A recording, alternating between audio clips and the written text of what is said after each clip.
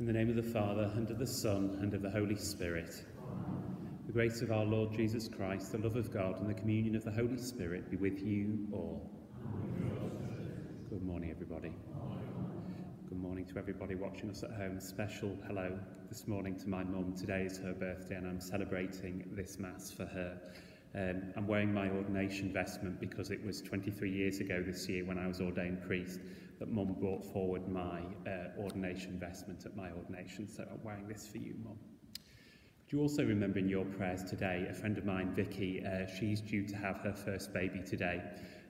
She's going in for an elective section because she's type 1 diabetic, and so there's obviously possible further complications. So you can remember, please, Vicky, the baby's father, Rivo, also the baby's grandparents, Josie and Ian, who are very good friends of mine, and also the baby's new auntie, Georgina. So be thinking of you all today and hoping all is okay.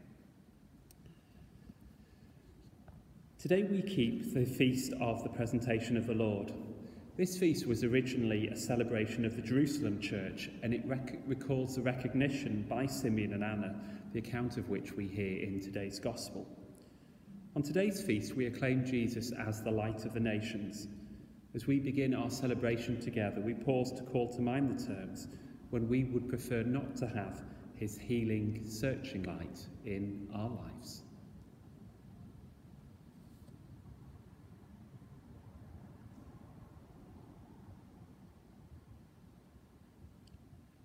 I confess to Almighty God and to you, my brothers and sisters, that I have greatly sinned in my thoughts and in my words, in what I have done and in what I have failed to do, through my fault, through my most grievous fault. Therefore I ask Blessed Mary, ever Virgin, all the angels and saints, and you, my brothers and sisters, to pray for me to the Lord our God. May Almighty God have mercy on us, forgive us our sins, and bring us to everlasting life. Amen. Lord, have mercy. Lord, have mercy. Christ, have mercy. Lord, have mercy. Lord, have mercy. Glory to God in the highest, and on earth peace to people of good will. We praise you, we bless you, we adore you, we glorify you. We give you thanks for your great glory. Lord God, Heavenly King, O God, Almighty Father, Lord Jesus Christ, only begotten Son, Lord God, Lamb of God, Son of the Father, you take away the sins of the world, have mercy on us. You take away the sins of the world, receive our prayer. You are seated at the right hand of the Father, have mercy on us. For you alone are the Holy One, you alone are the Lord, you alone are the Most High, Jesus Christ, with the Holy Spirit, in the glory of God the Father. Amen. Let us pray.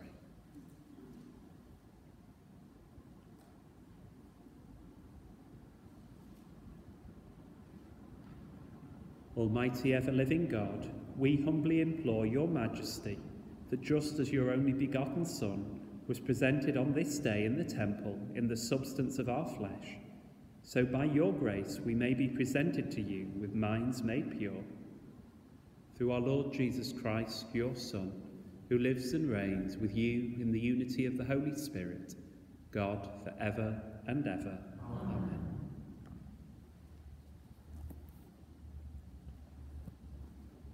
A reading from the prophet Malachi.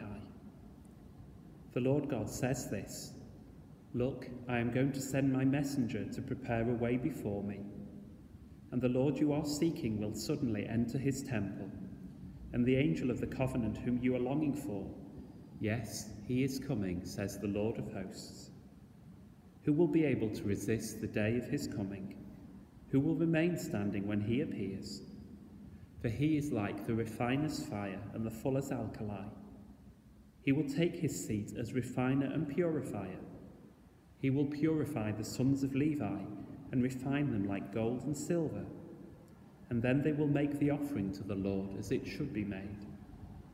The offering of Judah and Jerusalem will then be welcomed by the Lord, as in former days, as in the years of old. The word of the Lord. Response is, who is the King of glory? It is the Lord. Who is the King of glory? It is the Lord. O gates, lift up your heads. Grow higher, ancient doors. Let him enter, the King of glory. Who is the King of glory? It is the Lord. Who is the King of glory? The Lord, the mighty, the valiant. The Lord, the valiant in war. Who is the King of glory? It is the Lord. O gates, lift high your heads. Grow higher, ancient doors. Let him enter, the King of glory. Who is the King of glory? It is the Lord. Who is he, the King of glory? He, the Lord of armies. He is the King of glory. Who is the King of glory? It is the Lord. A reading from the letter to the Hebrews. Since all the children share the same blood and flesh, Jesus too shared equally in it, so that by his death he could take away all the power of the devil, who had power over death, and set free all those who had been held in slavery all their lives by the fear of death. For it was not the angels that he took to himself. He took to himself descent from Abraham. It was essential that he should in this way become completely like his brothers, so that he could be a compassionate and trustworthy high priest of God's religion, able to atone for human sins. That is, because he himself has been through temptation, he is able to help others who are tempted. The word of the Lord. The Gospel acclamation. Alleluia, alleluia, the light to enlighten the Gentiles and give glory to Israel, your people. Alleluia.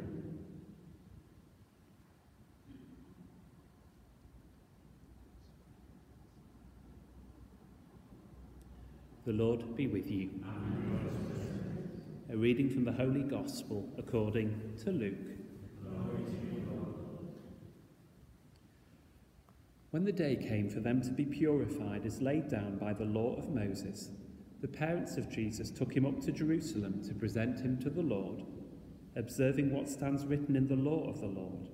Every firstborn male must be consecrated to the Lord, and also to offer in sacrifice, in accordance with what is said in the law of the Lord, a pair of turtle doves or 2 young pigeons. Now in Jerusalem there was a man named Simeon. He was an upright and devout man. He looked forward to Israel's comforting, and the Holy Spirit rested on him. It had been revealed to him by the Holy Spirit that he would not see death until he had set eyes on the Christ of the Lord. Prompted by the Spirit, he came to the temple, and when the parents brought in the child Jesus to do for him what the law required, he took him into his arms and blessed God, and he said, "Now, Master, you can let your servant go in peace, just as you promised, because my eyes have seen the salvation which you have prepared for all the nations to see, a light to enlighten the pagans and the glory of your people Israel." As the child's father and mother stood there wondering at the things that were being said about him, Simeon blessed them and said to Mary his mother, "You see this child. He is destined for the fall and for the rising of many in Israel, destined to be a sign that is rejected, and a sword will pierce your own soul too, so that the secret thoughts of many may be laid bare." There was a prophetess also, Anna, the daughter of Phanuel of the tribe of Asher. She was well on in years. Her days of girlhood over, she had been married for 7 years before becoming a widow. She was now 84 years old and never left the temple, serving God night and day with fasting and prayer. She came by just at that moment and began to praise God, and she spoke of the child to all who looked forward to the deliverance of Jerusalem. When they had done everything the law of the Lord required, they went back to Galilee, to their own town of Nazareth. Meanwhile, the child grew to maturity, and he was filled with wisdom, and God's favour was with him. The Gospel of the Lord. Praise to you, Lord Jesus Christ.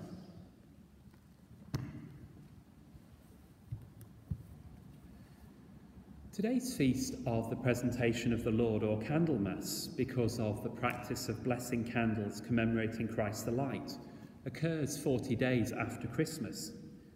As I said a couple of weeks ago, according to the Missal of 1962, today is the end of Christmastide. Today's feast was known as the Purification of Mary, which, because she was sinless, was an opportunity for her to rededicate herself to the service of God's plan. The current title of today's feast is because this celebration marks the day when the Lord was offered by his mother and foster father Joseph to God the Father who sent him.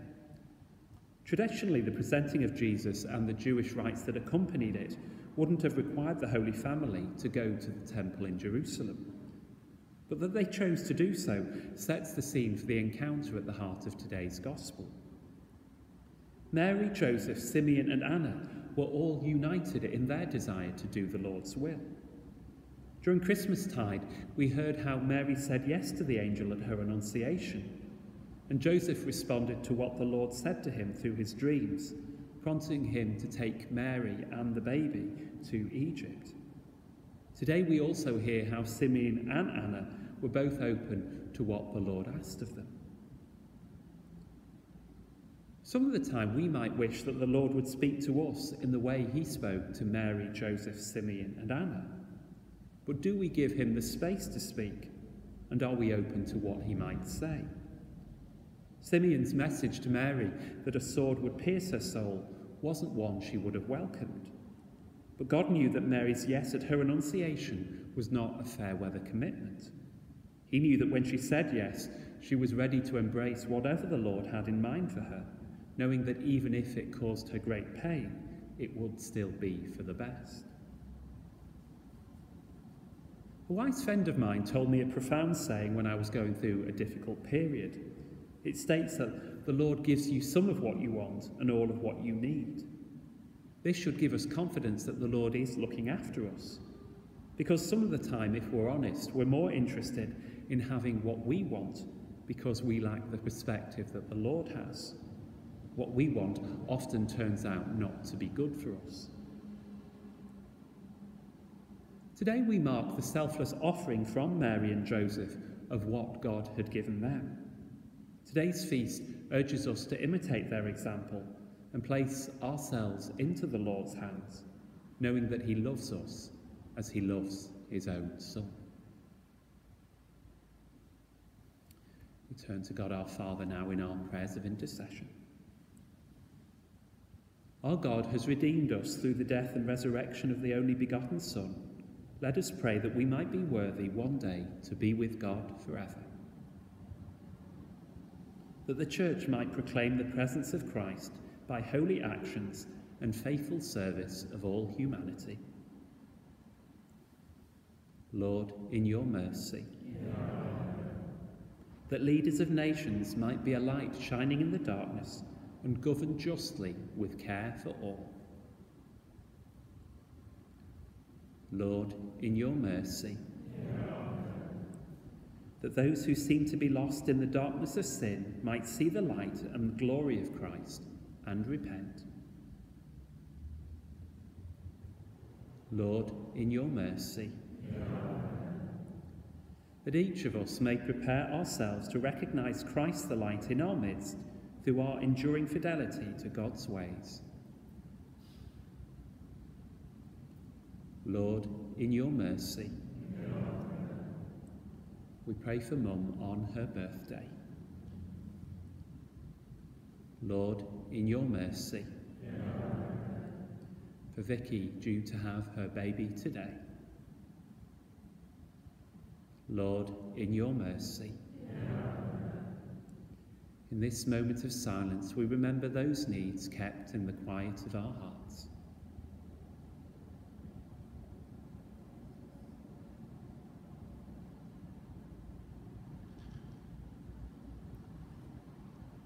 Mighty God, your only begotten Son redeemed all of humanity. Hear these our prayers that we might come to live in everlasting life with you.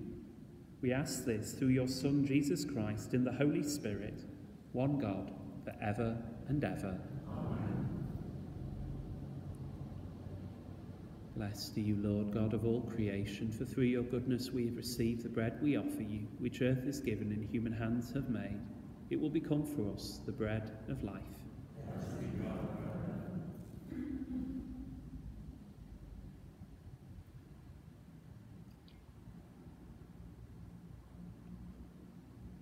Blessed are you, Lord God of all creation, for through your goodness we have received the wine we offer you, fruit of the vine and work of human hands. It will become our spiritual drink.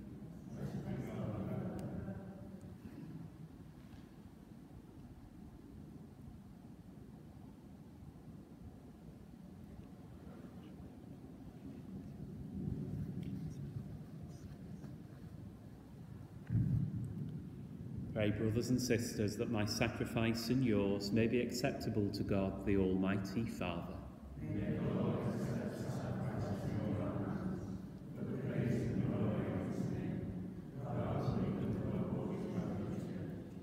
May the offering made with exaltation by your church be pleasing to you, O Lord, we pray. For you will that your only begotten Son be offered to you for the life of the world as the Lamb without blemish, who lives and reigns for ever and ever. Amen. The Lord be with you. Lift up your hearts. Let us give thanks to the Lord our God. It is truly right and just, our duty and our salvation, always and everywhere, to give you thanks, Lord, Holy Father, Almighty and eternal God. For your co-eternal Son was presented on this day in the temple and revealed by the Spirit as the glory of Israel and light of the nations. And so we too go forth, rejoicing to encounter your salvation, and with the angels and saints praise you, as without end we acclaim. Holy, holy, holy Lord, God of hosts, heaven and earth are full of your glory. Hosanna in the highest. Blessed is he who comes in the name of the Lord. Hosanna in the highest. You are indeed holy, O Lord, the fount of all holiness. Make holy, therefore, these gifts, we pray, by sending down your Spirit upon them like the dewfall, so that they may become for us the body and blood of our Lord Jesus Christ. At the time he was betrayed and entered willingly into his passion, he took bread, and giving thanks broke it, and gave it to his disciples, saying, "Take this, all of you, and eat of it, for this is my body, which will be given up for you."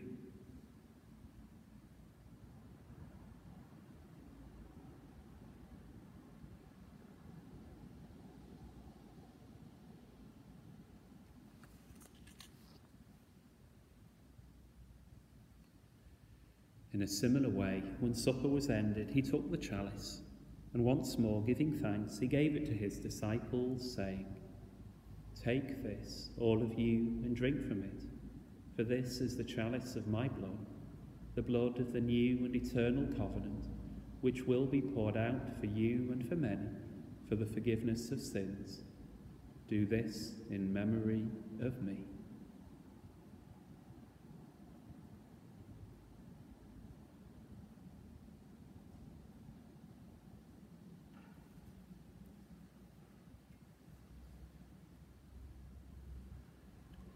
The mystery of faith.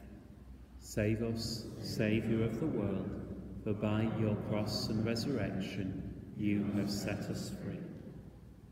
Therefore, as we celebrate the memorial of his death and resurrection, we offer you, Lord, the bread of life and the chalice of salvation, giving thanks that you have held us worthy to be in your presence and minister to you. Humbly we pray that, partaking of the body and blood of Christ, we may be gathered into one by the Holy Spirit. Remember, Lord, your church spread throughout the world, and bring her to the fullness of charity, together with Francis our Pope and Malcolm our Bishop and all the clergy. Remember also our brothers and sisters who have fallen asleep in the hope of the resurrection, and all who have died in your mercy. Welcome them into the light of your face. Have mercy on us all, we pray, that with the blessed Virgin Mary, Mother of God, with blessed Joseph her spouse, with the blessed apostles and all the saints who have pleased you throughout the ages, we may merit to be co-heirs to eternal life, and may praise and glorify you through your Son, Jesus Christ. Through him, and with him, and in him, O God, Almighty Father, in the unity of the Holy Spirit, all glory and honour is yours, for ever and ever. Amen.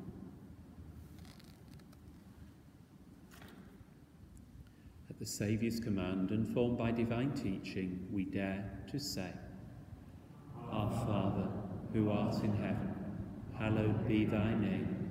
Thy kingdom come, thy will be done on earth as it is in heaven.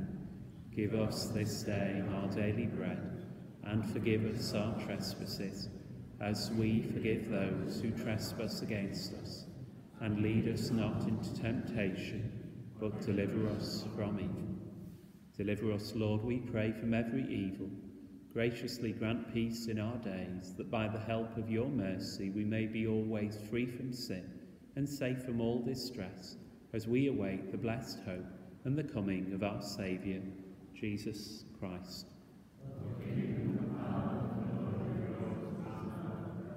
Lord Jesus Christ, who said to your apostles, Peace I leave you, my peace I give you, look not on our sins, but on the faith of your Church, and graciously grant her peace and unity in accordance with your will, who live and reign for ever and ever. Amen. The peace of the Lord be with you always. Lamb of God, you take away the sins of the world, have mercy on us. Lamb of God, you take away the sins of the world, have mercy on us. Lamb of God, you take away the sins of the world, grant us peace.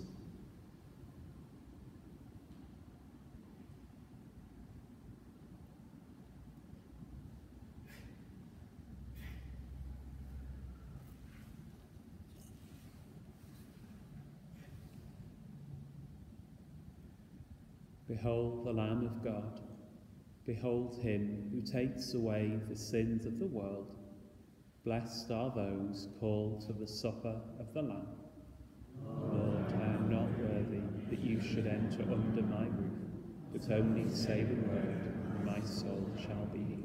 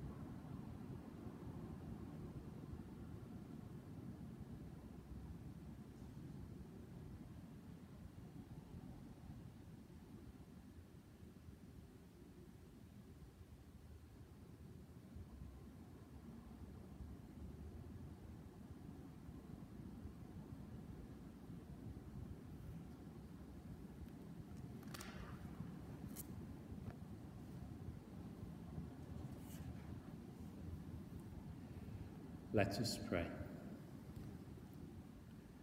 By these holy gifts which we have received, O Lord, bring your grace to perfection within us, and as you fulfill Simeon's expectation that he would not see death until he had been privileged to welcome the Christ, so may we, going forth to meet the Lord, obtain the gift of eternal life. Through Christ our Lord. Amen. The Lord be with you. May Almighty God bless you, Father, and the Son, and the Holy Spirit. Amen. Go in peace, glorifying the Lord by your life. Thanks be to God. Thank you for joining me for Mass this morning, those of you here in church and those of you at home. My God bless.